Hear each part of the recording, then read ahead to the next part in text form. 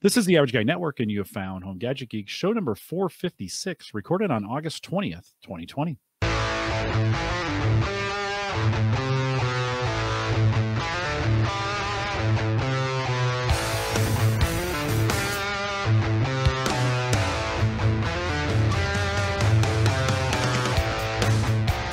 Here on Home Gadget Geeks, we cover all the favorite tech gadgets that find their way into your home. News, reviews, product updates, and conversation, all for the average tech guy.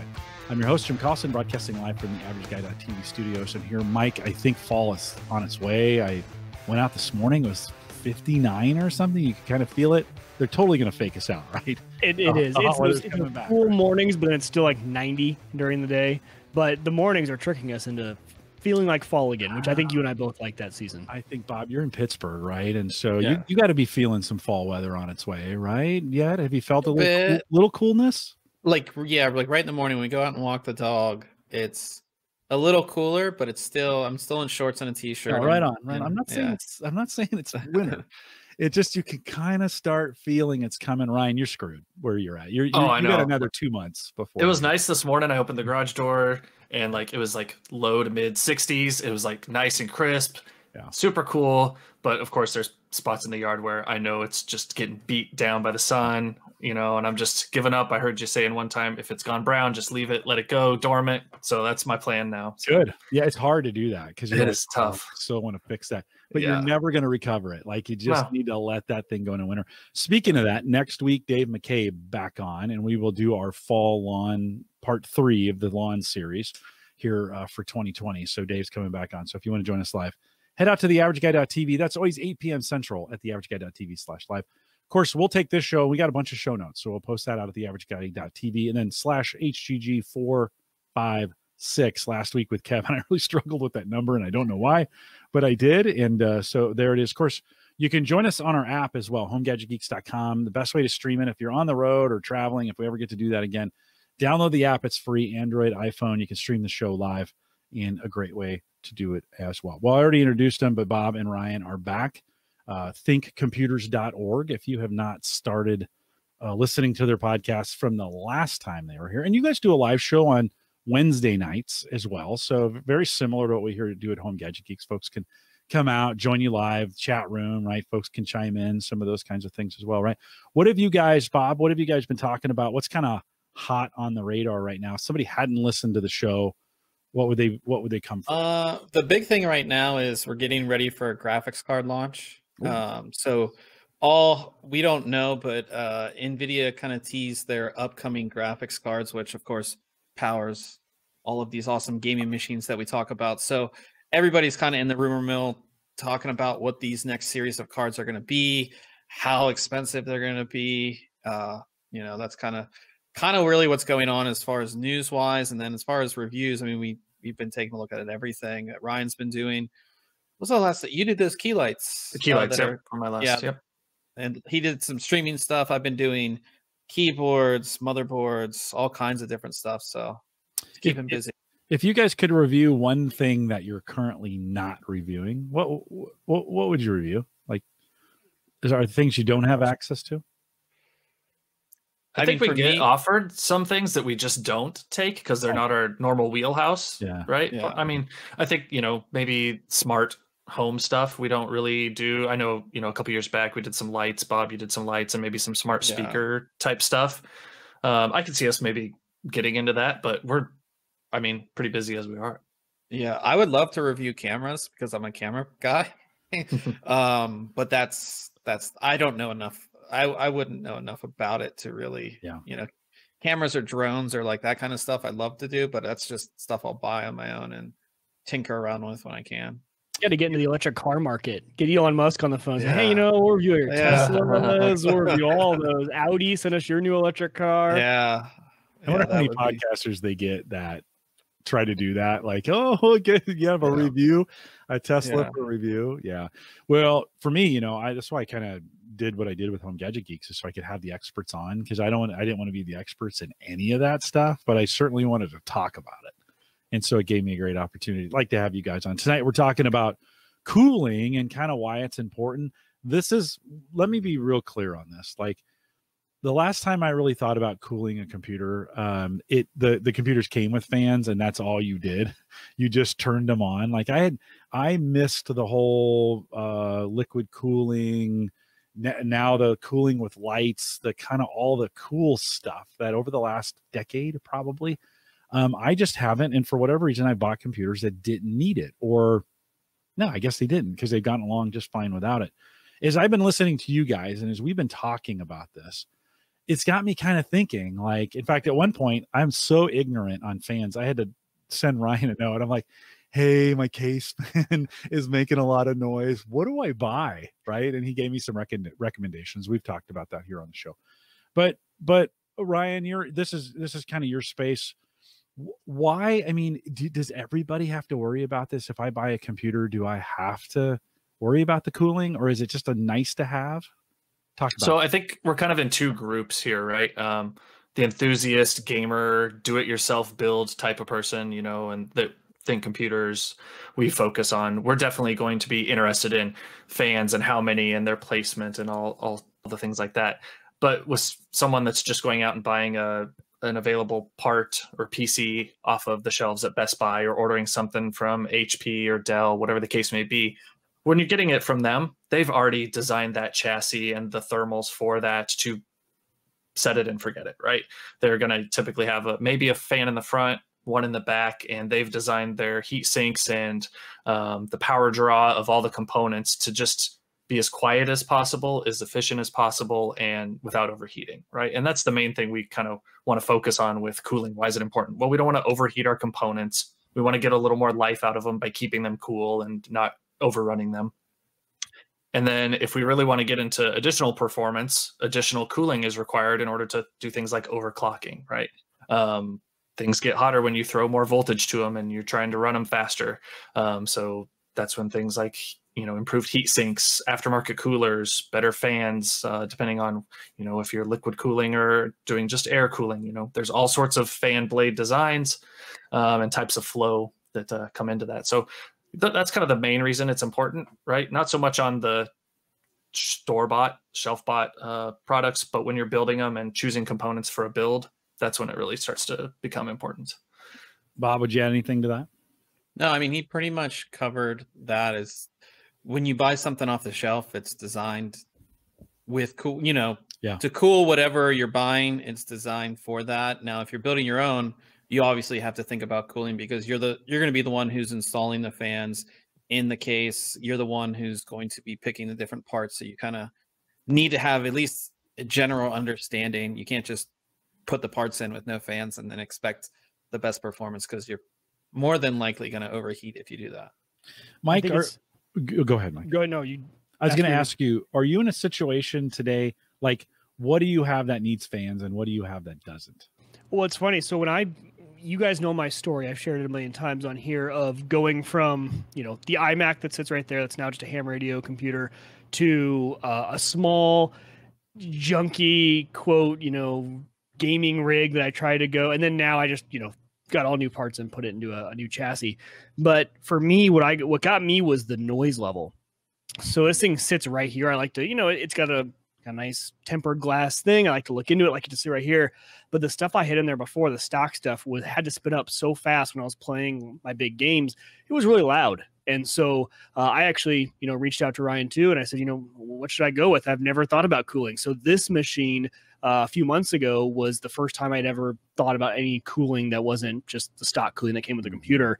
And we ended up going with the AIO route and went with a Alpha Cool Ice Bear cooler. And it's been amazing. I was shocked. Number one, the difference between the stock cooler and this cooler in terms of temperature. That was just really cool to see, right? So when I'm playing Call of Duty, which maybe isn't the most taxing, but I think it's a pretty taxing game. It's the most taxing game I play on here. And I play it. The computer is still dead silent. Doesn't make any sound. I got different front fans for the front. So it's got front intake. It's got the AIO for the CPU, and then with obviously the rad up top. And that thing doesn't make noise. I can't tell the difference between when I'm idle and when it's full throttle. It's just super, super quiet, which made all the difference for me. So, but I don't think, Jim, if it wasn't for sound, I don't know if I ever would have thought about it. Because, well, maybe I would have if I would have started noticing bad performance on temperature, but I wasn't monitoring temperature. I rarely ever did that unless I have a problem, right? Right. I'm not looking at it. But now it's like a competitive thing with myself. Like I am constantly now I have the temperature up in the corner. I'm watching it. What does it do when I play Flight Simulator? Well, what does it do when I play Call of Duty? Right? What's causing the CPU stuff? And knowing that this thing, what's that test that everyone burns out their CPU on? Prime 95 or something Prime like 95, that? yeah. Prime 95. So I ran Prime 95 on this thing for a long time, probably longer than I should have. And this cooler kept it super cool. It was awesome. Well, great to watch, below the average of what I saw, even for this cooler.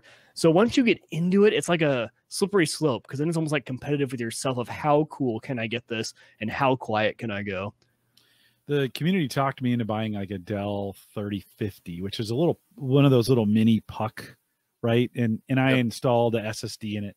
And I actually thought at one point it was fanless. And the other day I was running My Radar, which is an application I use all the time for weather, and it sucks down a lot of data. We were talking in pre-show about flight simulator data. It's constantly upgrading it, the maps in there and stuff. That thing actually kicked on a fan I didn't even know existed in there. Like I heard the fan come out. I'm like, where is that fan? Oh my gosh, this little thing has a fan in it. And so, it's surprising kind of where and how they hide them. Ryan, when we think about, so you're doing a build, and I think the very first thing we start with is a case. Right. And like, I used to look at cases for how cool they looked. Like that's what I was looking for. But now there's some thermals in that. So as we think about, okay, I'm buying a case, I know I'm going to have higher end, I know I'm going to overclock it, I know there needs to be some cooling considerations. As we look at cases, what kind of things do we need to look for? Yeah, so number one, I think, is to start off the number and size of fans, right? So, and you're right.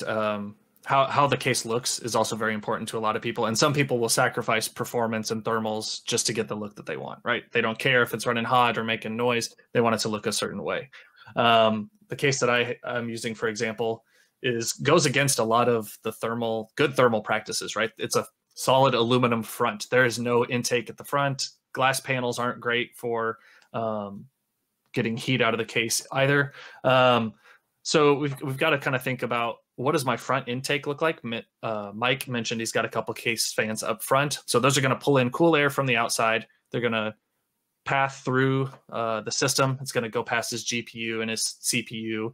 In his case, he's got the liquid cooler, but if you've got a standard tower or normal heat sink in there, it's going to pick up some of that heat and then exhaust it out the back fan, maybe the power supply, maybe some fans up top.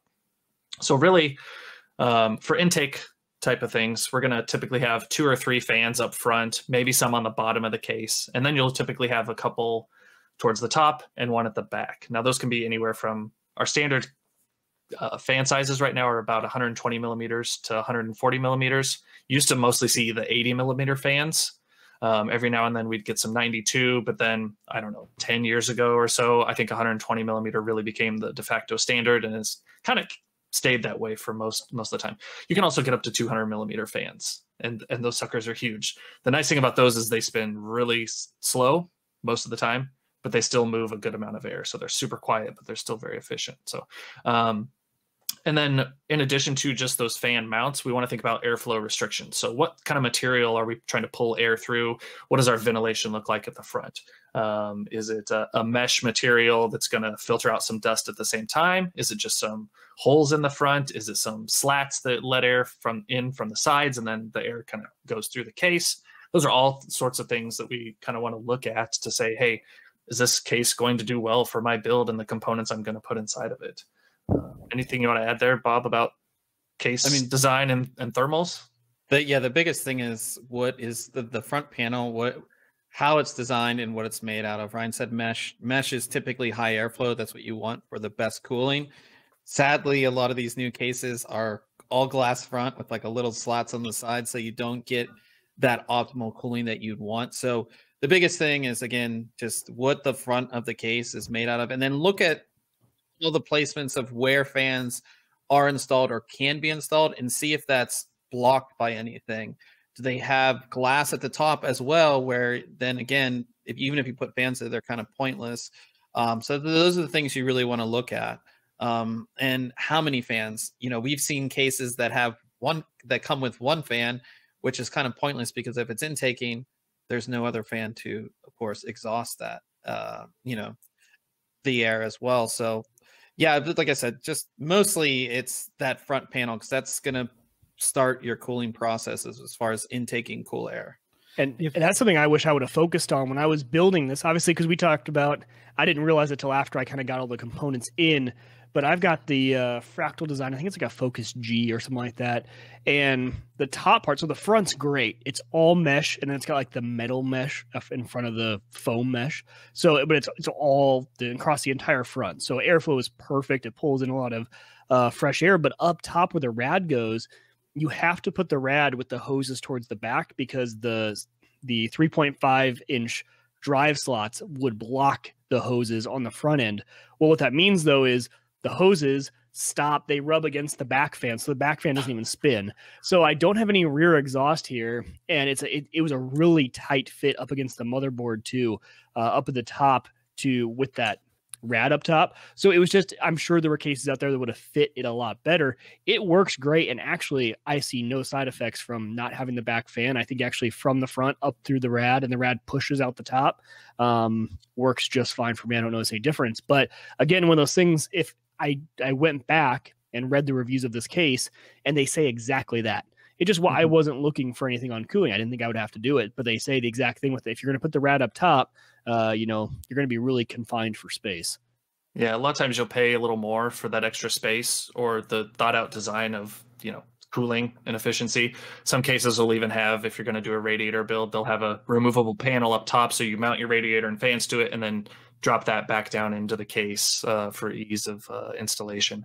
There's all sorts of crazy, awesome designs to make things more efficient. Obviously, the price goes up with those typically, but they do make things a lot easier. But yeah, I turn it around here. I've got a bunch of components off to the side here, but kind of talking about fans, this is kind of a standard Corsair 120 millimeter LED fan. It's just a single color LED. It's not RGB or anything, but this is just kind of your standard 120 millimeter fan. But I mentioned a 200 millimeter fan, and this is the nice tan and brown Noctua. So when you hold those up to each other, that's the size difference we're talking about between a 120 and a 200. So just to kind of give you an idea of what some people are putting into cases. So is the benefit there a lot more airflow at a lot lower RPM? Right. Yeah. This on the back here. This is we'll see if it'll focus in. Let me pull back just a bit. Yeah, it's gonna not like it. 800. You had it right at the end. Just for a second. There you 800 go. RPMs. This one here is a 12 volt fan, so it's only gonna spin at 800 RPM, which is pretty slow when it comes to fan speeds. But it's gonna be a lot more quiet and still push a good amount of air through your case or whatever you got this. Ryan, does the direction matter? Like whether if I pull it from the front and push it through the back, or if I pull it from the back and push it through the front, does that really matter? So that's where we get into things like positive and negative case pressure. Yeah. So you'll see some people that end up with these cases that are just full of dust, and and for me, I always typically build and never end up with this problem, but I'm a fan of pulling in cool air from the front or bottom and exhausting hot out the top and back. I mean, we're just working with heat rises, let it do its thing, right? And let the fans help out to do it. That's my recommendation. I say that, and the case that I have here does not, again, follow those thermal recommendations. It has 3 fans on the bottom for intake, which is okay. But then the front two actually blow air out the front. And I say out the front, they run into a solid aluminum panel, and then the air has to make a 90-degree turn to go out some vents. And then there's a single exhaust at the back. So it's got those vents they're there, but they're hidden on the side. Is that? Yes. Yeah. And only on one side, because it's a solid glass panel on one side and then some kind of hidden on the other. So the other not ideal, but it works. The other thing, just like Ryan talked about dust, is that most cases these days, the intakes, at least the intakes on the front, will have a dust filter. Mm-hmm. So if you're doing the air coming in from the back, that back fan is not going to have any type of dust filter. So whatever's going to fit through there is going to fly through and get into your system, which probably wouldn't be the best thing. You just blow it out, right? Can't you just go in there, blow it out? Yeah. Yeah, I mean, you could. I've seen pictures of people who haven't done that. No, I know. I used to because you guys are this way. You're the neighborhood tech guy, right? In the old days with PCs, whenever we did PC, and so they'd bring them over. Hey, this doesn't work, and they'd bring them over. And the first thing I do is put them on the driveway, and I get my leaf back, and I would open up I take off every, panel and then turn on the leaf vac. And oh my God. I mean, it was both disgusting and satisfying to watch all that dust just kind of evacuate onto the driveway. So I don't know about you guys. I see, because we're in the phone era, I'm just seeing less and less PCs from the average consumer standpoint. They're either buying them, they're not breaking as often, or they're not buying them anymore. It's their phones. And I'm not doing the tech support like I used to. So I don't see those computers anymore. And if I do, they're super old, when they're coming. Somebody's like, hey, I can't get my computer to boot. And it's because the CMOS's battery, because it's 12 years old. It's like the laptop Bob got the other day to try and fix it. It was running XP or something, right? It was, my girlfriend's sister had this computer, like, oh, I need it for school. And I was like, okay, like this should be easy. Like, but it was from 2003, maybe? Yeah, or something like that. It was really old. I was like, this isn't even worth fixing. And I couldn't figure out what was wrong with it. And I feel like I'm pretty good at computers, and I even told Ryan, he's like, yeah, it's not even. You kind of forget, don't you? You're like, oh, how did we troubleshoot these things? Like, what were the tools that we used? And it doesn't even have, like, I'm so used to Windows 10, and you just go in you go down and you just go in the search to search for your settings, and I'm like, wait a second, I actually have to go through and find these. And so long as there is gaming, though, there will be a huge market for these computers. I was shocked. My brother-in-law, who's 22 now, called me yesterday. He is not a tech guy. He's getting better just because I am, and so he's able to do some stuff. But not a tech guy at all. Has always been a console streamer or gamer. And he's like, hey, I think I'm going to build my first gaming PC. Like, how do I even start with this? Like, where do I go? And it's because of Twitch. He watches Twitch, and he actually wants to maybe try streaming. And then he's like, well, I just know it's a lot easier if you play on the same computer. And I'm like, yeah, you're right, it is. And especially if you're just starting out, and he wants to get into that. So, I mean, you see how many people are on Twitch. And I think with gaming, especially, and young kids, I think gaming computers are taking off more than they ever have before.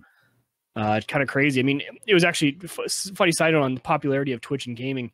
Tim the Tapman yesterday had this streak going, and he's one of the biggest streamers, and he could not get a win on this silly little game. Yeah. And he had 347,000 people watching him yesterday when he finally got his win. He did get a win?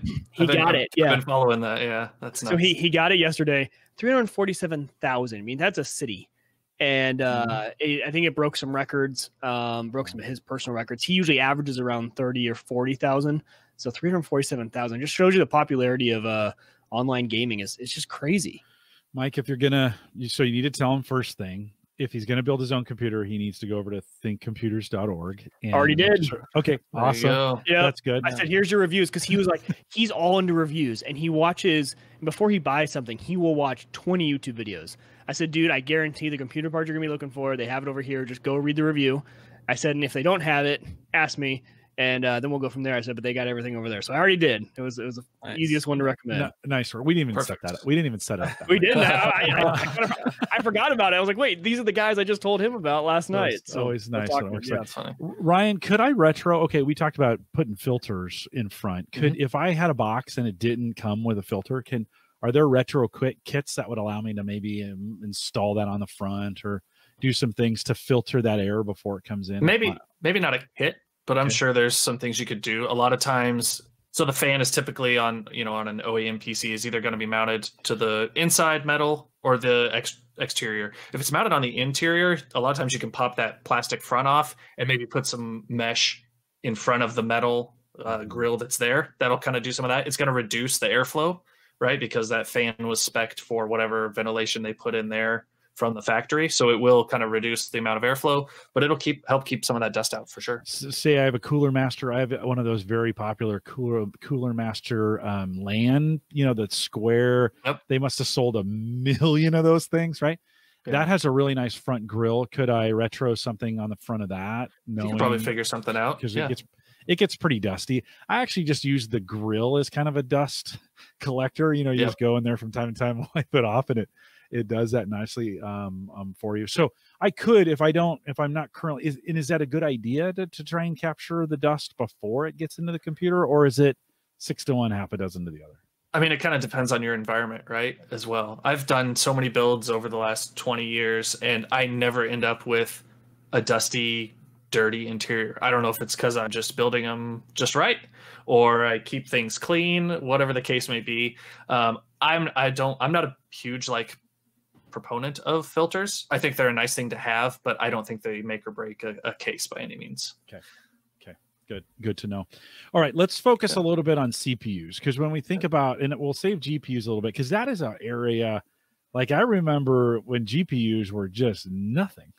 And then they put little fans on them, and then they put bigger fans, like the whole world of GPUs exploded. So we'll cover that one next. But when you think about CPU today, I would think with the modern CPU, one, everything has to have some kind of cooling on it, but now you've got a couple kinds of different options. So it's kind of walk me through, if I'm gonna cool my CPU, what kind of options do I have besides just regular passive cooling? Yeah, so I've got quite a plethora of equipment, and it really shows how much tech I hoard and probably should get rid of. But I'm one of those, hey, I might need that cooler someday. Yeah. Today's that day, right? For a podcast. It's for the podcast. Yes, shake your head, Bob. I see all the boxes behind you. So right here is a cooler that a lot of people are probably pretty familiar with. This is the stock Intel heatsink. This one came with my 4790K quad core 8-thread processor. I have a 4770 Gen 3 from 6 years ago. Same stock cooler. Yep. Measure the temperatures for what I'm using it for, just fine. Yeah, so we have, we'll use this as a pointer, I guess. So we have a copper. It's really going to focus on my face, but see if we can. I had that other camera set perfectly. So we've got like a copper centerpiece here that's going to make contact with our CPU's integrated heat spreader. That's a little metal piece that's on top of the CPU that we put in. So that makes good contact via thermal paste or some sort of pre-applied thermal material. And then it spreads out into a cheaper aluminum heatsink. So, right. So we've got copper, which transfers heat better than the aluminum, but is more expensive than aluminum. So that's why we've got kind of those double materials there. This is a pretty standard cooler. You're not going to get good overclocks out of this, if anything. But it does the job and is pretty quiet. And for most people who are just using their computer, which isn't a lot of people anymore, but for most people, that stock cooler is going to be fine. For where we're headed, where we're getting a lot more enthusiasts and gamers in here, we're getting kind of serious. So walk through some of those options. Yeah, so stepping things up a little bit this is a stock cooler from my latest CPU. This is the Wraith, AMD Wraith. Is it the Wraith Spire? I always forget what this one is called. It's it's not the Spire. I forget what it's called, but it's Bob will look it up. Yeah, there we go. So again, we have a copper base. I'm going to get this focused one of these times. Copper base with heat pipes here. So you can see these heat pipes that actually make direct contact with the CPU again. And this is designed to cool my 8-core 16-thread Ryzen 7 3800X CPU. So again, we have the copper base switching over to aluminum heat pipe, or I'm sorry, aluminum fins, but we have the heat pipes that run through there, and we're cooled by about a 92 millimeter fan. So we've stepped up from Intel's stock cooling and AMD's very similar cooling that they used to have. But these heat pipes, allow us to bring the heat away from the CPU a little bit more. The fins help to provide a surface to allow the fan to blow air across them for more efficient cooling. How much more efficient is a fan like that compared to just the stock fan? Do you know? Efficiency wise? Just kind of thinking like, does it give you twice as much? I mean, just throw out you can even make up a number if you want, but I mean, the fan design between them, the fan itself, the design, those blades are very similar between the two. So I don't know that I'd say it's the fan so much as the heat sink design. The sink itself. But definitely keeps it cooler. Like, I mean, that's an upgrade. Oh, absolutely. Okay. And has a higher thermal threshold, right? You're going to be able to get more headroom and cooling out of these. Get the chip hot. You can get the chip hotter and it'll keep it cooler. Yeah, not necessarily get it hotter, but allow it to stay cooler longer. Got it. Right. And then we have a really popular cooler here from Cooler Master. If anybody's been in the game for any amount of time in the last 5 years or more, this is the Hyper 212 Evo. As you can see, it's a lot taller. Again, we have the heat pipes, copper heat pipes that make direct contact with the CPU on the bottom. A ton of fins here, and then a nice fan to keep it cool. The really nice thing about this is it's $25, $30. You get it on sale. and it's one of the best air coolers out there. They've been making it forever, and just it's the best bang for your buck.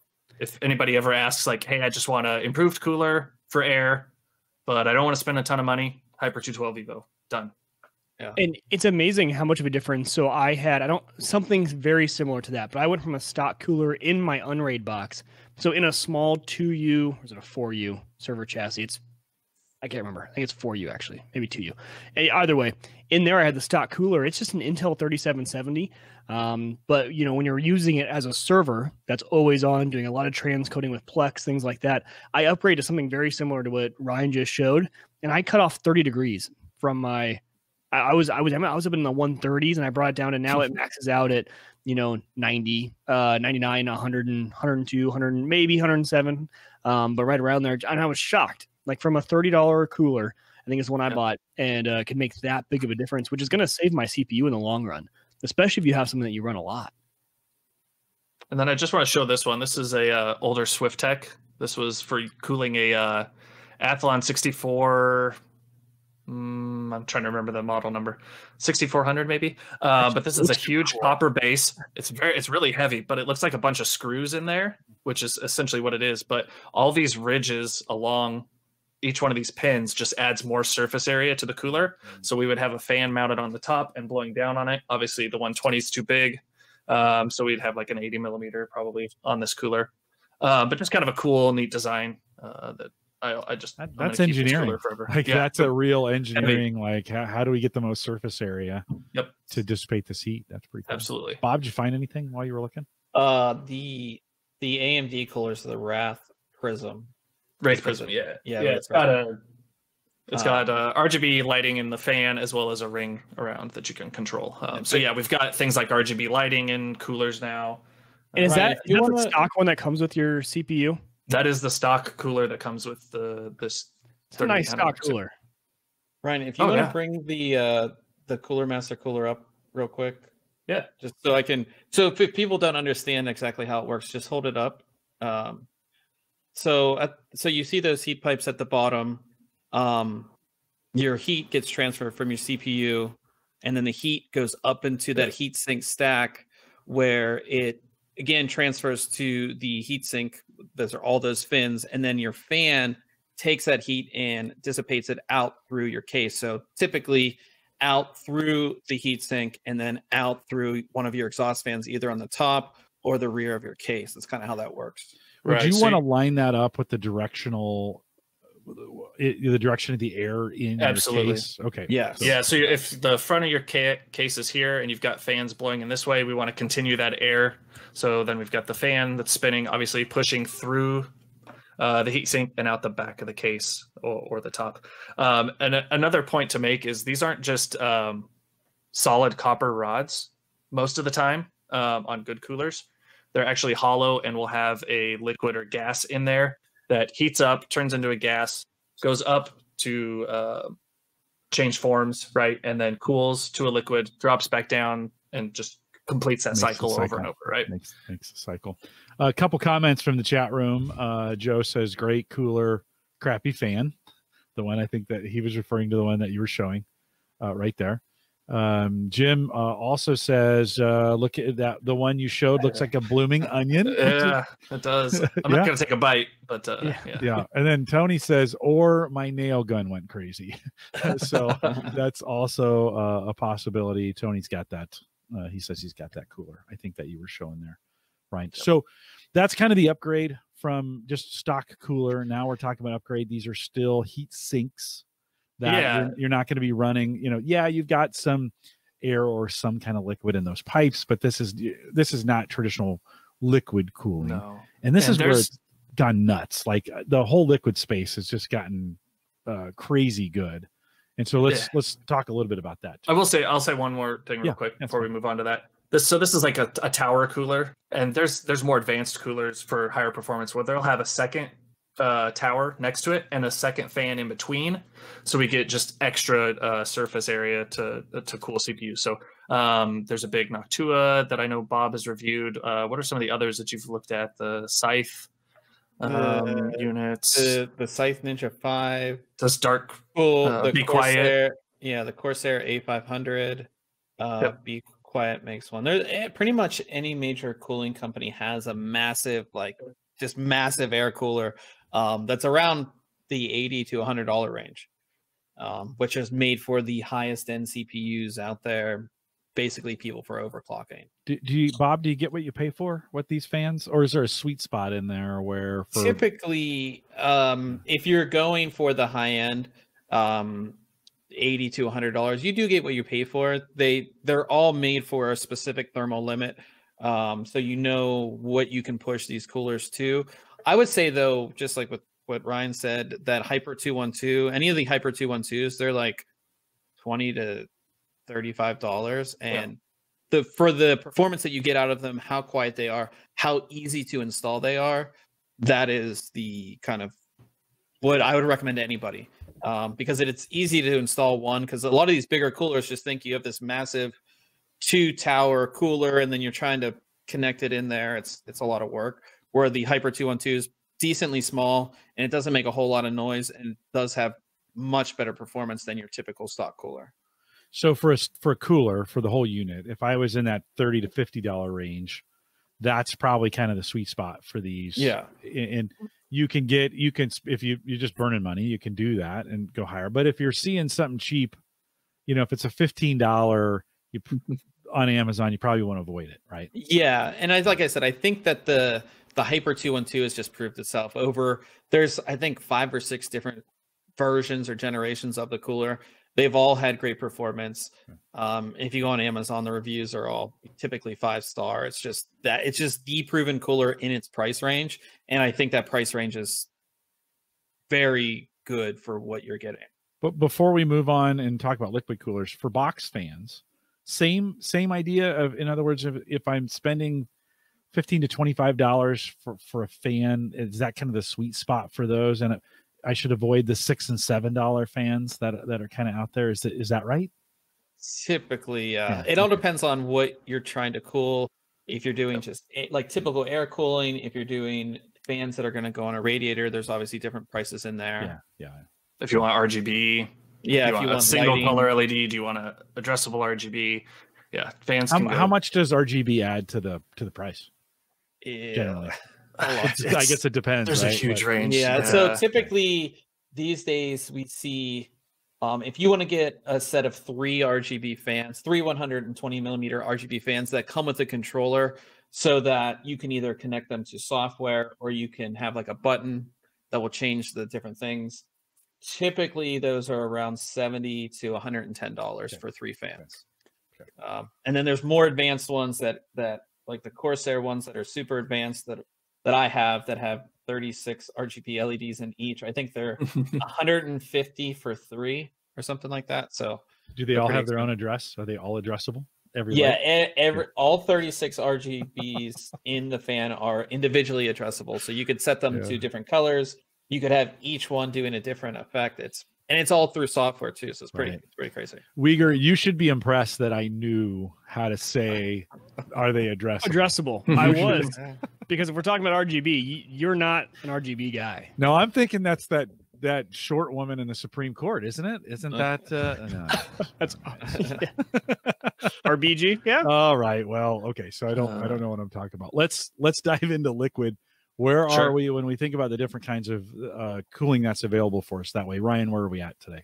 Yeah, so we're a lot further along than we were when people were first getting into it. You would hear crazy stories of, I had a friend that used an old heater core out of some old Jeep or something as a radiator, and these pond pumps that you could get at Home Depot, and tubing with the ratchet style crimp connectors. So like that was way back in the day before companies really started focusing on this market. Now we have these awesome kits like the one that Mike has. It's got, it's all in one, but it can expand via these really nice quick connect, no leak connections. It's got RGB lighting on the fans. They can have controllers to control the speed of the fan or the speed of the pump to circulate the fluid inside.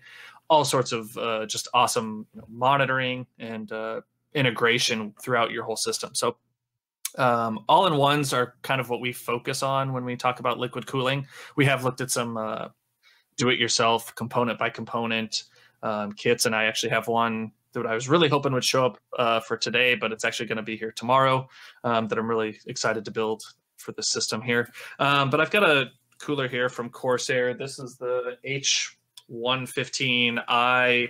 Man, there's so many. What is this? H115i RGB Pro XT. So I'm going to hold it up here.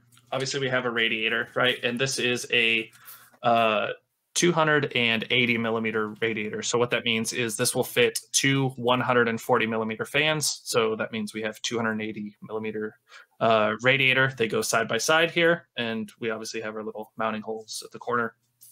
So pretty standard radiator for an all-in-one cooler.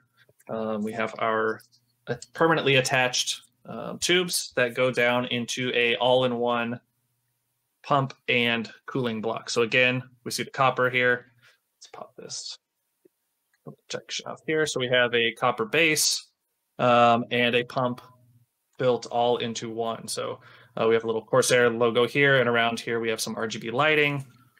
Ryan, are those serviceable at all, or is it literally is all in one? You don't want that all in liquid. one, not user serviceable. Okay. Yeah, there's no easy way to refill these. Does the fans push the air through the radiator, or does it draw it through the radiator? So that you have a couple options. Okay. This kit comes with the option to obviously this is typically either going to mount at the front of your case, and you would typically have either a fan on either side. Let me actually, I've got a different radiator here to demonstrate this a little better.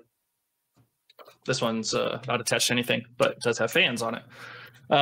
So in this current configuration, when these are spinning, they're going to be pushing air through the radiator. That's my recommended setup 99% of the time, is to push air through. And you want to make sure that you have a fan that's designed for higher static pressure, right? Because there's a lot more resistance to push air through the fins of a radiator than just a standard case fan. So a lot of times you'll see fans that are designed with like an SP in their name for static pressure, and some of them are AF for airflow. So that's something you definitely want to take a look at, and all the statistics that are typically available. So that's my recommendation typically, is to push. You could do a push-pull and have a fan on each side, as long as you've got them oriented correctly.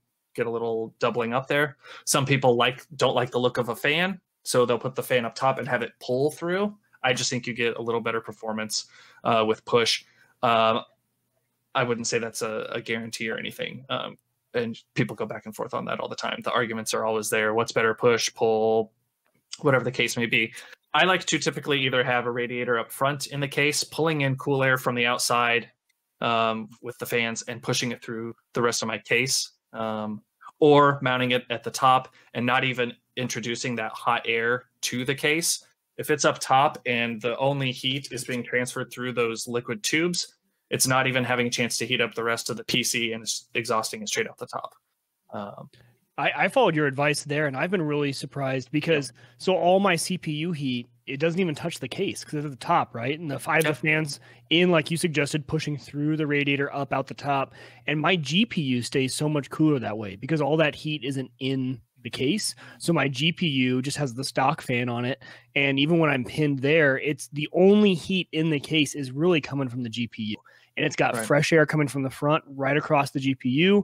That goes up, and it might be introducing a little more heat to the rad, right? Because if there is a little heat in there from the GPU, it's going to pull that air right across the rad, but it hasn't affected me at all, and it's been great to keep that GPU at a lower temp. Yeah, you're exactly right. Yeah, you pull in that cool air from the outside and push it out through the radiator. Now, if you have a dual setup where you're cooling, maybe a CPU and a GPU, and you have two radiators, right? That heat's just going to stay and cycle out. So no worries there. I think the hardest part in all this, though, can we just be honest, as a new guy to all this, I was trying to follow Ryan's recommendation. I kept getting my fans installed backwards, and I would go in and all of a sudden one was pushing and one was pulling, and they say, well, look at the sticker, and I didn't know okay, I'm looking at the sticker, but does that mean it's pushing or pulling? That is the hardest part about installing fans, is knowing which way is push and which way is pull. Or maybe I'm just not smart. That's probably more like it's probably user error, but man, that was difficult. How do we tell, Ryan? Is there a way to just look at the fan and to know? Yeah. I mean besides an arrow, like when you know, you just kind of figure it out, right? The way the blades go. But a lot of times This fan doesn't have it, but a lot of the times on the side right here, Yeah. there'll be an arrow to the direction of the air and the way that the blade should be spinning. Right. Yeah, It's I gonna get be really like that. angry when I get a fan and I can't, I don't know, I don't know where this thing is doing. And some of them don't give you enough pressure. Like you put your hand in the back and you put your hand in the front and you Like, kind which of is have it? a hard. I take a tissue and I just if it sucks it to the side, that's my test. Not it doesn't suck it in. I hold it long, and if it goes like this or if it blows it away, the tissue test is I think the easiest I just test. splash water on it and see where things go from there. But it's a pain if you get their whole rad installed and you realize you have your fans backwards, which is exactly what I did. Yes. Had the whole in this tiny case I told you guys is not fun to work in, and then everything was backwards. Especially with the you've got to not only power the fans, but if they're RGB, you've got those cables to connect to your controller, so all that lighting. Yeah. And usually those cables are right up at the top of the motherboard underneath where the rad's gonna hit. That's where I was trying to get my fingers up in there, and it's a fun. I had built a lot of computers, but they had all been junker, who cares, put it all in a box, they're unraid builds, they're things like that. I had never built a pretty PC before. And that's a whole different ballgame when you're having to deal with cable management, fans, all that crazy stuff. Ryan, because case temperature matters, right? Inside how that it affects everything, right? Is there any are there any solutions, a little off topic and not in the notes, but for cooling for the hard drives? Like, so, we are seeing more, larger spinners, and some people are putting those spinners in units to use them as data drives. Are we addressing those? I mean, I know there's case fans you can put up in front of them and some of those kinds of things, but are there any specific cooling options for drives? There are. I can't reach it, but I have an older, like the old Western Digital. I'm trying to remember the name of them, but they came in. I think they called it an ice pack. It was like a 2.5-inch drive and a 3.5-inch case, right? And it was just aluminum and would transfer the heat via some heat pads to keep that drive cool for server environments, things like that. Yeah. Bob can talk probably a little more on like current drives, NVMe drives, things like that come with the heat if you sinks. want, Looked at them. I can grab. That's separate, right? So with the newer drives, like with I've got a 2.5-inch SSD right here, an older one. A lot of times with these drives, they're not going to get hot enough to overwork like the metal body on this. If you open one up, there's typically a thermal pad that makes contact from the chips themselves to the case and just dissipates heat and uses that whatever airflow is available inside the case to keep it cool. Regarding NVMe drives, typically on those, we want the memory chips actually to be a little warm, but we want the controller to stay cooler. So you'll either have a little foil sticker. There's usually a sticker on your NVMe drive, those M.2 drives. A lot of times they'll have a copper sticker there to actually spread some of that heat out. Or you've got that drive, the WD Black SN750, which I have in my PC as well, has a nice little aluminum cooler there that was designed by EK. They're a big water cooling company. They paired up with Western Digital there. I have this one as well. This is pure copper on this one. And that's just all passive, right? I mean, you're just trying to dissipate the heat off of the chip. Yeah. So the thing with the current gen storage, PCI Express storage, is that these controllers will get so hot that they'll actually throttle. So your performance will, as you typically when you write to the drive, it will be at its top performance, and then you'll see it drop dramatically. It's because the controllers are actually getting too hot, and we've seen that on especially like Samsung, the first gen of the PCI Express drives had that problem. So you see a lot of motherboards actually come with heat sinks for the M.2 drives. But I might want to think in this cooling solution, I might want to think about where that drive is and see if I can get some air to pass by it to kind of move some of that heat away, right? Whether it's going to be up underneath the board or it's going to be sitting on top of the board. If I'm not pulling, you just got me thinking, if I'm not pulling the CPU heat away, that may be collecting in a poorly vented case. That may be collecting in the case, and then that the NVMe is gonna get stifled. It's gonna get suffocated, basically. If you're you see that. I mean, that can be with any components. We see that a lot lately on motherboards with their power delivery components on the motherboard. they'll get so hot where their CPU will throttle as well, just from that. So yeah, it's just, you have to have good airflow throughout the case pretty much to go across most of your components. Okay. No, it's a really good reminder. I get into this every once in a while. I've got a board that's got some software where you can monitor the temperature, and I throw those up. I just wish that was in Windows, to be honest. Yeah. Like, why can't that just be a part of the dashboard in Windows? But I'd probably watch it a lot more. I have gotten into the habit, since I'm doing some mining and some other stuff, of just keeping the task manager up so I can kind of see what's going on. I like Mike. Yep. I like to monitor that. I don't worry about my CPU temps, but doing this burst coin mining that we've been doing for the last couple of years, I've blown through a couple of drives that I know they died because of heat. And it got me thinking, like, oh, I should have probably vented my hard drives a little bit better, because there's a big difference on a hard drive, especially on a spinner. There's a big difference between it running passive and a little bit of air running across it. Just a little bit, right?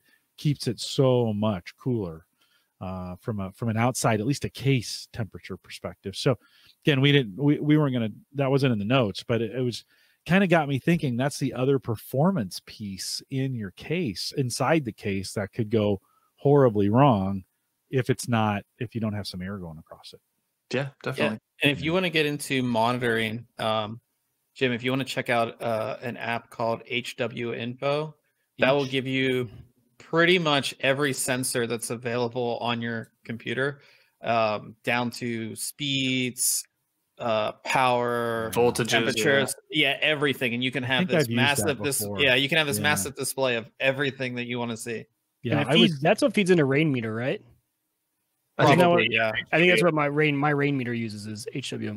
Yeah. When I was starting to lose some of the early drives, and I was just trying to figure out, like, hey, how do I get in here and monitor this on a regular basis?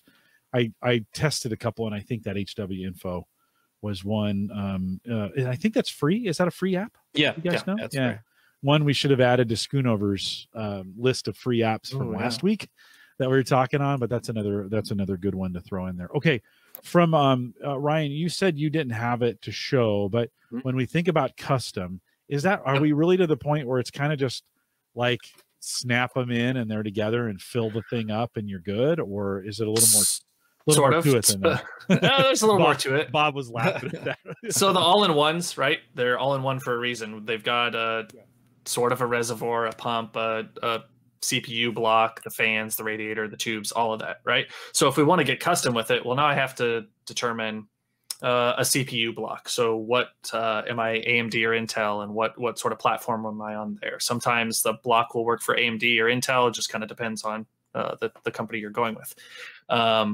Radiators, right? We can think about thickness and fin density, right? How densely packed are the fins in the radiator? That's going to determine, well, do I need more static pressure on my fans in order to push air through there to cool this properly?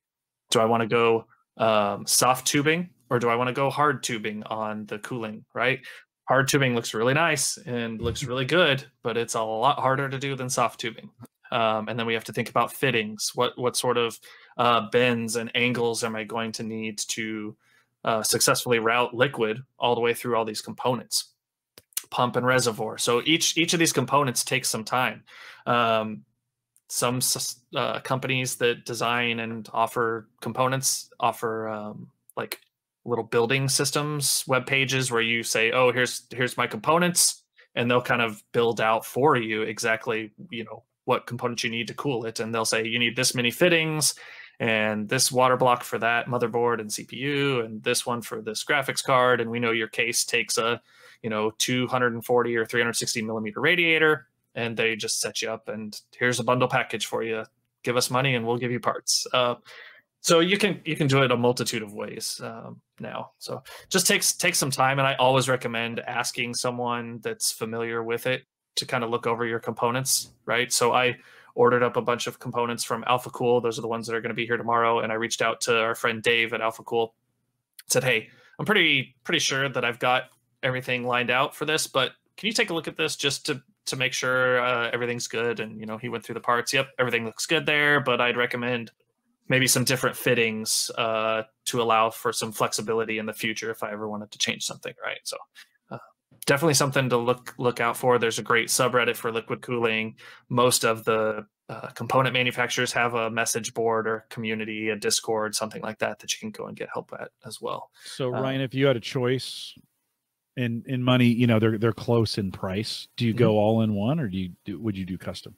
Oh, I mean, I would go custom. They're not the same price by any means. No, right, you will spend so much more on custom, but I would, definitely go custom. That's what I can't wait for tomorrow. Like, okay. I can't wait to get this box. We'll have to circle back around with you. Bob, what about you? Custom or all in one?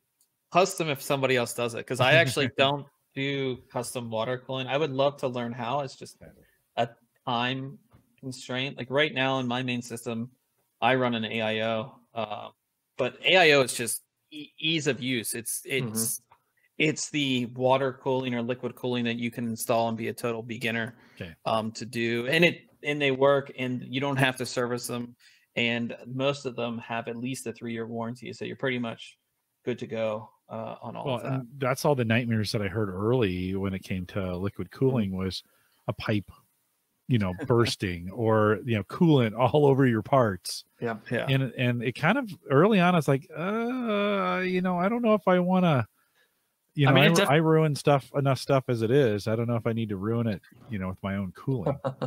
It's definitely a possibility, more so with putting it together yourself. The all-in-ones, they do a pretty good job of getting them sealed up at the factory. There's a couple that actually, I think that a company called Deep Cool, they make an AIO that they say it's completely leak proof, like it will never leak. They guarantee it.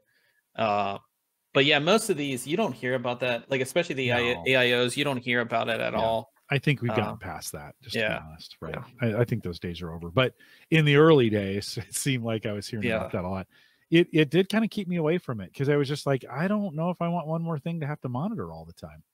And I was hearing stories of it leaking and then ruining a motherboard or ruining a GPU or something like that. You know, that's the last thing you do is want to buy a $1,500 GPU and then have coolant leak, right? Leak all over it, right? It's getting expensive now. Yeah. Let's talk GPUs really quick, because I think this is an area where, you know, the acceleration of our GPUs has been ridiculous. Like, just if we think in the last 5 years of where we've gone, where we came from, and where we've gone to, and just the price of them as well. And I have two 1060s in my box side by side. By the way, they cool different that way. That the one underneath the other one doesn't do quite as well, right? So I rigged up some cooling underneath it so that it would at least have something moving on it to keep it from overheating. And I've seen some aftermarket cooling options for GPUs. So let me start with this question. I'm getting a GPU today because I want to game, throwing it in a box that I have. Do I have to worry about anything beyond the stock cooler that comes with it at that point, or is that going to be good enough for me? I think for the most part, it should be good. The thing with especially if you're going to get, say, a non-reference design GPU, that's like, say, one from Asus, Gigabyte, MSI, they make their own custom cooling solution for the graphics card. So they test it. It's typically better than if you got, say, like the NVIDIA Founders Edition card or the stock AMD card. It's going to have better cooling. When you get into aftermarket cooling solutions for GPUs, it's a little tricky, because you basically have to disassemble the card that you've already bought, which you can break things that way. Yeah, they're delicate. You look at them and you're like, oh, I don't know if I want to take a screw out of this thing. Yeah. Right? The fans seem a little, you know, they're not, they seem a little more dainty. They seem a little more precision, maybe is the right, instead of dainty. That was a bad word, but you know what I mean? Just delicate. And so that is an area, but I've watched YouTube videos of folks modding these and putting coolers on them and running them hard. And I imagine you could do that as well. Yeah, it's not, I would say it's definitely not as popular to replace the cooler on a GPU or a video card with an aftermarket cooler. For a while, there were companies that were making them where you could get some improved cooling performance and, you know, maybe some noise reduction. But the coolers that come on these that are, you know, 2 and 3 PCI slot thick and just these beefy coolers and back plates, they're going to do a perfect job for everybody. Where you really come into taking these apart is going to that custom liquid cooling design, where you have to take all the screws apart and cut little pieces of thermal transfer material in order to make contact between, you know, your voltage regulators and your chips and everything with the block itself. That's when it really gets complex and complicated. But have you done that? Ryan, have you done that at all? I had this is older type stuff back in the day for like GeForce 8800 like GS.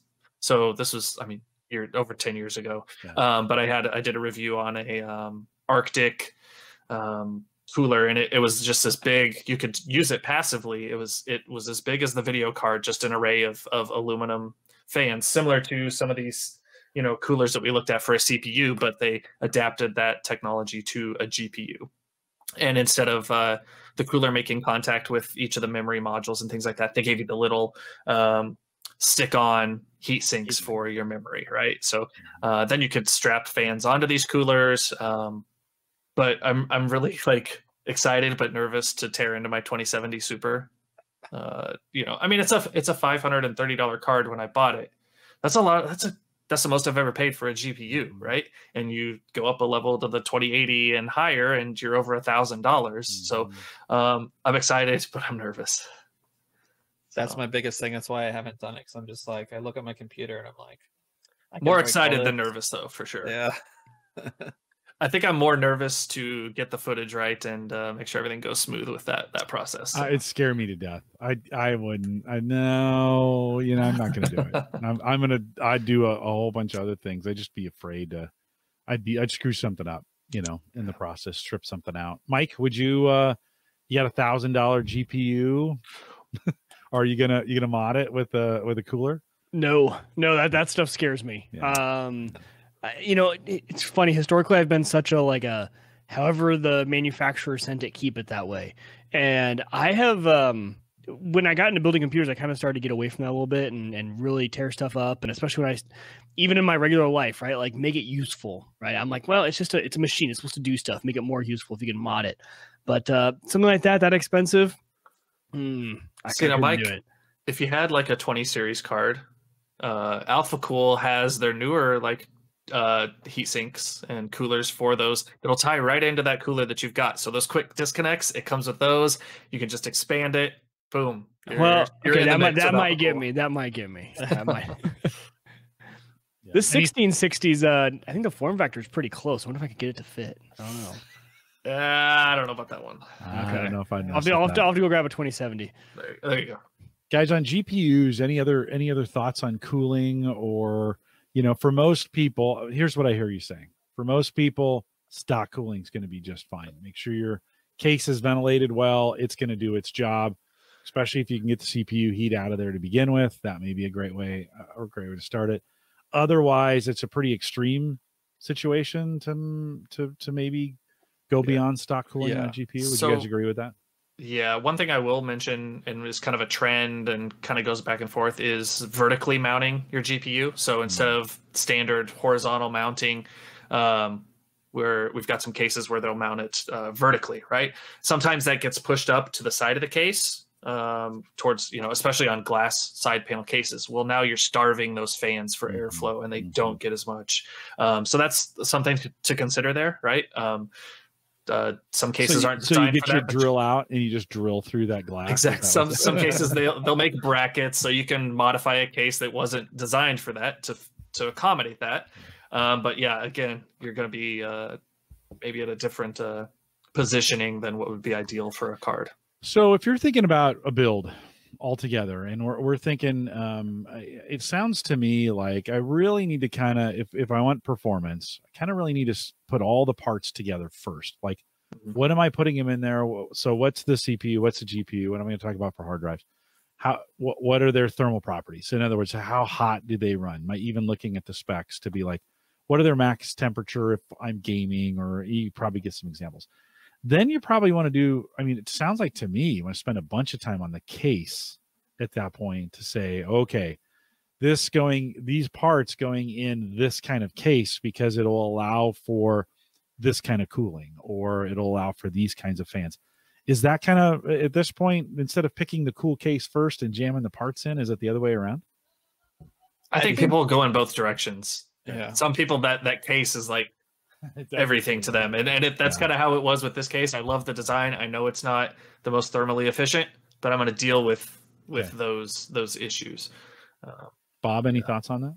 Yeah, I think a lot of people, you will see it. I can't talk about it, but there's going to be companies that are going to release a case, and they're going to have 3 different versions: one for water cooling, one for air cooling, and then the one that looks pretty that's all glass. Nice. So you'll see companies have the same case that almost looks the same, but we'll have versions for one's for performance, and you still see it like Fractal Design. They have a case that you can get it with high airflow, or you can get it with like the glass. So, but yeah, it's kind of like, if you like a certain case, you're going to get that case. If that's what you want, you're going to get it. And then you're going to figure out how I can make this cool, like, how I can cool it the best.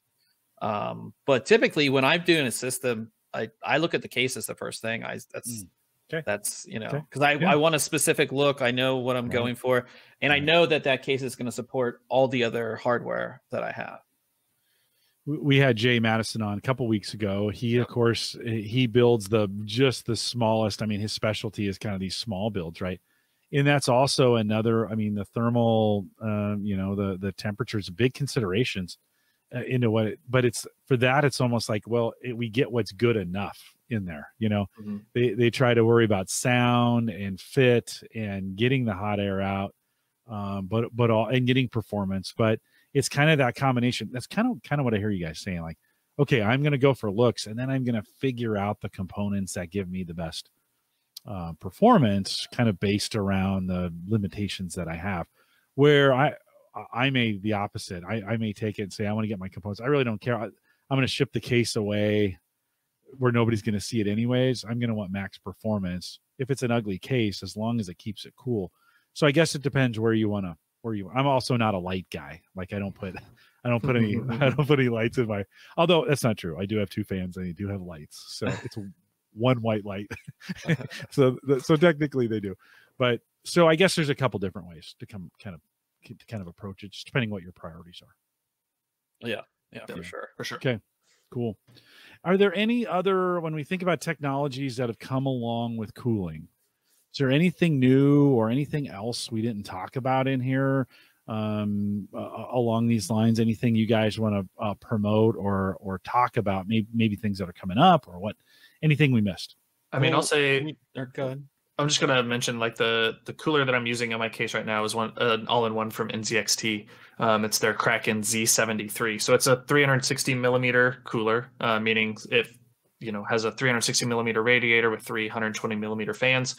Cool thing about this is on the water block that goes on the CPU with that Corsair we showed, it was just kind of a plastic cover with some RGB LEDs. This one has an LCD. So right now I look over and it's showing me an active temperature graph for my CPU and my GPU, but I can put a Think Computers logo on that screen and have it be animated, and I can do all sorts of crazy cool stuff with it. So I really like that. I think that product is just really neat. It's gimmicky, but it's also useful, right? Because I look over at it all the time to say, hey, what's my CPU and GPU right now? What's the retail on that, Ryan? Oh man, I'll find it. 240 or 270? Yeah. It's a lot higher than the standard all-in-one price. Yeah. So for me, the one thing that I really like about cooling is that we can do things like this, which I'll bring over here. I think this is 16 liters, and this is a small form factor PC from Corsair. It's called the Corsair 1. And what's cool about it is that both the CPU and GPU are liquid cooled with all-in-one coolers, and then there's a single fan at the top. And this small little thing, which is like, again, 16 liters, it's very, very small. It is more powerful than my computer that's sitting next to me. It has the latest components. It has everything, and it's so small. And we've seen, you know, this is a custom built PC, but we have cases from NZXT. They have their H1, which is, I think, 18 liters. It's a little bit bigger than that, but that's one that you could build yourself. And that we have these either liquid cooled, like all-in-ones, or even, you know, certain fans and certain heat sinks that we can put in these very small builds that will keep these components nice and cool. So that computer reminds me of an actual functioning version of the old trash can Mac Pros that they came out with. Right, where you're sending all that air right up the center through the one circle fan on the top, but that Mac Pro never took off. Yeah, this what's the model on that again, Bob? This is the Corsair one. I think it's the i200. i200. Yep. Yeah. So this is the new one that has a 2080 Ti and a 10900K in it. Wow. Yeah. So but a lot of power in that form factor. This is, I think, $3,500. So it's very. Yeah, it has. That's why he's holding it with both hands. It better perform. It's actually it's very heavy, and it's all metal, which is pretty cool. But there's radiators on both sides, so you have radiator here on the GPU side, and then radiator here on the CPU side. So it's like no fans on those radiators, right? It's just the single fan up top pulling air through the sides and up and out. Yeah, but I was really impressed with this. I'm not because I'm a build it my own self kind of guy. I'm not really, I don't like, I don't like pre-builds, but the one thing I really liked about this is that I couldn't do this myself. I couldn't build something this small and this compact that would actually work like this. And it's technically not that expensive for what it is. We actually tried to go on PC Part Picker and make this, and it was like $400 more expensive for this, and you're not going to get a case that's this small that you could actually do it in either. So it was, like I said, I was just really impressed with it. What they're able to do with liquid cooling in the single fan is actually really impressive. So yeah, it's engineering, right? Yeah. I mean, they've engineered it well, and that's one of those kinds of things where you can do that in that setting. So in this case, if you're going to spend that kind of money, I mean, yeah, it's fun to build it, but it may make more sense just to pick it up. That'd be a great, I mean, it's tall. It's not, I mean, it's kind of pretty, but it's kind of not too, you know, there are RGB fans on the front. So you might, but that'd be perfect for me, cause I don't really care. RGB lights. Right? I mean, you know, RGB I just want lights. performance out of the thing. Yeah. So that would be, Mike, what have you picked up from the last hour we've been chatting? You going to do anything different? Did this sway you in any way to do more of something? I mean, well, you got a new ham box, so you know you can't. Yeah, I can't be spending any money right now. Yeah, that ham radio was not wife approved technically. I told you, don't. She's right upstairs. She's right upstairs. She can hear me. Well, it sounds like I need a 20 series card though, so I can do the custom water block that ties into the cooler that I have. The Alpha Cool Ice Bear cooler. That sounds pretty cool. Wait for maybe next month or two and for a new GPU release. There we go. Yeah. No, I like talking about all this stuff because I didn't know anything about it before, and I reached out to Ryan a lot when I was doing it, and the whole, you know, pressure in the case, right, direction of fans, things like that makes a big difference. And the dust was a big thing, and I think for first time builders of pretty PCs, like I said, you can be a builder for a long time, but the first time builder, if someone's gonna be seen, all that stuff makes a pretty big difference. What do you, before we wrap this up, Ryan, I'll start with you. What are you excited about just from a tech gadget perspective, not beyond cooling and the stuff we've talked about? You're also in the gadget world. You live in this. There's a bunch of kind of cool stuff coming out around Christmas time. This is a question I start asking now, the guests starting now till Christmas. What are you looking forward to? I would say a drone, but I already bought it. So like a couple weeks ago. All right. So it would probably be that. Man, I don't know. Have you been flying it much? A little bit. I've just been busy with a lot of stuff. I'm going to be flying it a lot more, and then I've got a project coming up that going to use it a lot for that to survey some land and stuff, to make videos and just try and do a little more videography and stuff. So I would say video in general, right? Learning to use the equipment that I have better to, you know, I don't need a fancy new camera. Obviously, the drone gets me up in the air, but if I wouldn't have bought it, I'd say that's what it'd be. You've told your family already, no Christmas presents, right? Oh, yeah. Because you're good. You're good. I'm good. Okay, good. Maybe some chocolate and some other maybe things. maybe new lens or something. Bob, what do you, as you look out over well, obviously I'm excited for the graphics card launch, but beyond that, I have been looking at drones too. I assume that DJI will be announcing something for holiday. I also need to get a new phone, so I'm an iPhone guy. I know most of you guys aren't iPhone guys, but I am too. Yeah. Yeah. Okay. So yeah, I have an iPhone X or iPhone 10, whatever you want to call it, that I've had since it came out, and this next generation I will be upgrading. So I'm excited to see what they do. Especially like I love taking pictures on my phone because that's what I have, and it's just. This camera just seems a little dated now. I still take good pictures on it, but it just seems a little dated. You and I are in the same exact boat. I'm on the 10, and so I'm probably gonna be upgrading this year. Now it's what, 2.5 years out, and the battery's starting to get a little low and things like that. You know, after 2 years, Apple has that thing, and they flip the switch, and it turns into a shitty phone. I haven't noticed that at all on this. There is no reason for me to upgrade. The only reason I want to upgrade is better camera quality. Really. Okay.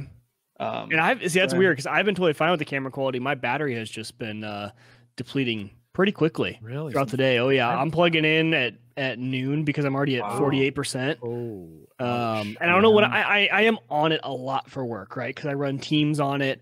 While I'm doing stuff, it's easier just to use my phone for Teams. I mean, I'm using it constantly, but it's still, even if I let it sit there, it's going pretty quick. There was that one time you dropped it in the lake. I mean, but besides that, one time, you know. Hey guys, I'm on an 8+. Like this thing is just rocking. Like I paid it off. You know, I did the 2-year because it's interest free. Why wouldn't you, right? And I paid it off last year at this time, and I'm just gonna hold on to this thing until it dies because it's so far battery's been great. Like I think the battery gate thing is over, just to be honest. I think they got their hand slapped for that, and I don't think they're doing it anymore. We had the 6s, and we did get the class action lawsuit paperwork where you can get, I think, $50 if you had an iPhone 6. Apple will pay you back $50 for their battery gate thing that they had on there. But yeah, I have an 8+. Ryan, what are you using for a phone? I have the Pixel 4 XL. And how long have you had that? I got it last fall, like right when it came out. Before that, though, I was on the first gen Pixel XL. So I had it for about 3 years and then moved over to my kids are, this is the weird part. My whole family's Android, and I'm the iPhone guy. And it's just so bizarre. But I too, I think I'm just going to wait until it dies, and then I'll pick up whatever the latest generation iPhone is at that point, whatever the right price point is. But geez, I remember we used to be able to get cell phones for $200. Yeah, that's when I did this upgrade. I think it was when they, this is the upgraded one with more storage. So I think this costs more than a graphics card. I think it's $1,300 when I got it. So that's a lot of money for a phone, considering, like you said, you used to every couple of years, just $200, and Yeah, no, it used to seem like that was a no-brainer. They subsidized them. I'm not sure they were as expensive to make in those days. Yeah. So I don't think we were getting over that much. I mean, remember those phones? You could literally run them over, and then you're like, oh, it's okay, it still works.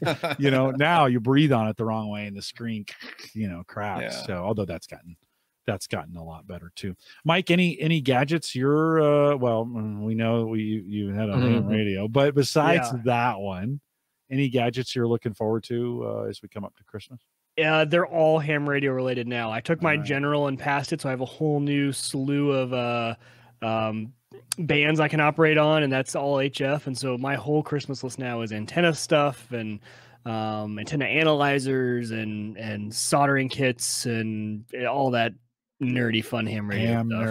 Nerd into a ham nerd. I am, and I love it. Oh my god. So next week, Dave McCabe's coming on to talk about, we're going to do some lawn nerd stuff. So if you're thinking about that, we'll be talking about kind of fall prep to get your lawn ready for the winter. And then the week after that, we're going to catch up with Mike in this ham addiction that he has gotten into. And so if you want to hear how far down the rabbit hole, which I think we're going to do some ham on the show. We're going to do some digital modes. We're going to do some screen capture while we do some digital modes. We'll show you guys around. Bob, Ryan, thanks for taking some time tonight to hang out with us. Again, if you want to get all things Think Computers, I said that right? Think Computers? Yes. Am I getting that right? Okay. thinkcomputers.org. As soon as I said that, I thought that doesn't sound right, but want to make sure we're getting that. thinkcomputers.org. You guys podcast Wednesdays. Is it the same time? And they can follow you on YouTube just like they do here to be able to get that notification. What time is that? What time do you guys do that on Wednesday? That is 7:30 Central. Yeah, 7:30 Central. Okay. Right on, or is there like a usually pre-show right goof on around like we do? Or no, we don't do any pre. We should probably do a pre-show now. I think about it. Right off. Yeah, he's always like, "All right, you're gonna do the intro today." Yeah, he pulled that one on me yesterday. Yeah, I like a little pre-show. Mike and I were talking in our pre-show before you guys joined. I'm just kind of getting prepped, and I said, it's just kind of fun to goof around. Oh, Mike's got that camera that he didn't press his focuser. So he disappeared once already, and I removed him here. I can do I can pull him out. Sorry, Wieger, you're out. One mistake, and you're out. We'll pull him back. Apparently, 30 minutes went by faster than I thought. You're right. I had not hit my focus remote in the last 30 minutes. No, right on. But gentlemen, thanks for coming on tonight. Thanks for the info and doing it. Thanks for being great partners in what we do. You guys. Absolutely. You kind of have joined the community, and we share a lot of the same listeners. I want to encourage you, if you're a Home Gadget Geeks listener, you should definitely be subscribed or listening to YouTube, their podcast as well. And it's available. There'll be a link in the show notes if you want to be able to do that. And you guys are just really great at kind of what I like, which is kind of the realistic reviews. Like, not the, I watched some of these reviews and it's just kind of like, yeah, nobody's ever going to do that. Like, why would you? And you guys kind of bring it to more of the average guy. And I don't know who has an average guy site, but if somebody had an average guy site, they would probably fit in what you guys are doing pretty well. So I appreciate your guys' work. Hang tight for me. Let me close this up and then we'll do a little post show. Just a couple quick reminders. One, big thanks to Christian and all that he does over there at Maple Grove Partners and keeping our site up.